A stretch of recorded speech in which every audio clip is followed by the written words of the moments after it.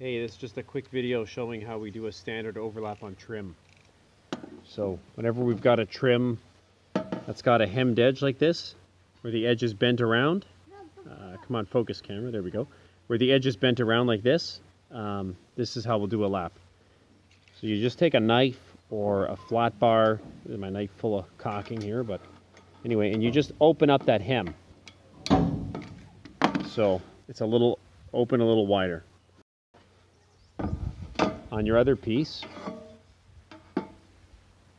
you take your set of snips, and what we'll do is we trim 1/8 of an inch wide here and 1 inch long. 1 inch is our standard overlap. Sometimes different drawings will call for a little more, so you always want to check with your shop drawings, but that is our standard, is 1 inch. So snip up 1/8 of an inch by 1 inch, and I don't always measure this out. It's not hypercritical to be exactly precise. So we'll take it and we'll just bend off the remaining piece of hem.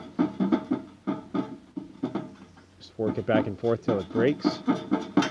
There we go. So now we've got that cut, and then typically this piece will be fastened to the wall, and you'll take this piece and slide it in. And well, this hem is bent pretty tight, but you can see here.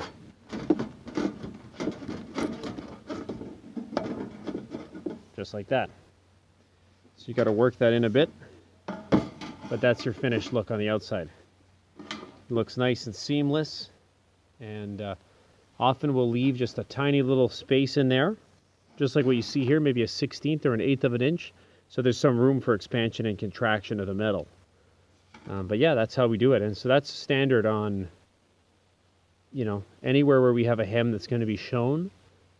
Sometimes you'll have 2 hems on a piece of trim, if it's a face trim and they're both going to be exposed. And we'll just do that exact same detail on both hems then. But on a base trim like this, you just have 1 hem exposed, and your other hem will be hidden by your product up here. So that's it.